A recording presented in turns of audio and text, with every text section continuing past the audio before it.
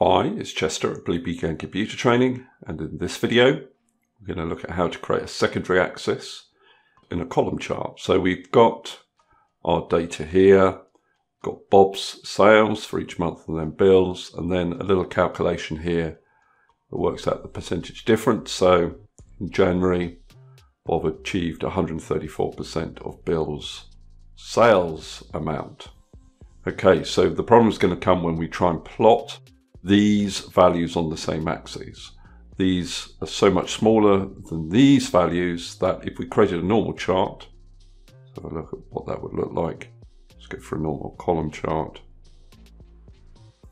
Then this third series doesn't appear to be plotted at all. It is there, but the values are so small you can't see them.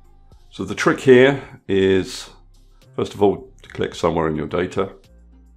And rather than picking one of these chart types here, go straight to recommended charts.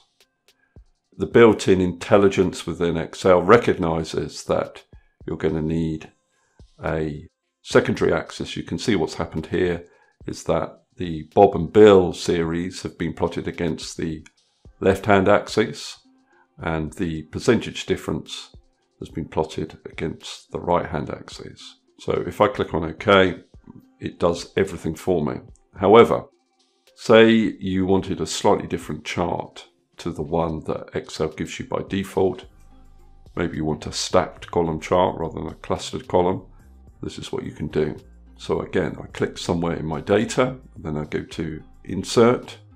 I can go to Recommended Charts, but what I'm going to do is go to All Charts and then down to Combo. So once you select Combo, you can play around with the settings for your chart.